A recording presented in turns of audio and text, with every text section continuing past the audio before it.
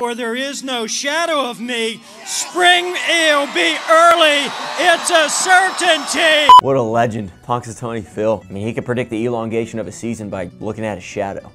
Legend. And just a couple weeks ago, he's thinking early spring. It's a rarity because he's only done that 20 times over the past 133 years. As much as I think he's the coolest, it's just a groundhog. So let's stick to the science. This time of year, each and every day, we're gaining more and more daylight. So much so that by the end of February, we're gonna have 30 more minutes each day of that sweet Florida sunshine. But that happens every year, and we don't necessarily need the extra sunlight to remind us that it definitely feels like spring. Remember all the record warmth in January? February is off to a warm start. And sure, we've had a couple of those cold days. We've had little tastes of winter, but really only about 3 freezes. Things average out, it's leaning on the warmer side, and Mother Nature's confused. Spring is springing. We may be on tap for a pretty early start to the season. Flowers are blooming, the plants are blooming, everything is blooming, nearly 20 plus days ahead of schedule. We feel it in our allergies, we're sniffling and sneezing, maybe our tomato plants are feeling a bit ambitious. Mother Nature's not really cooperating with the calendar. And maybe ye old Punxsutawney Phil was right this time. I'll give you this one, Phil.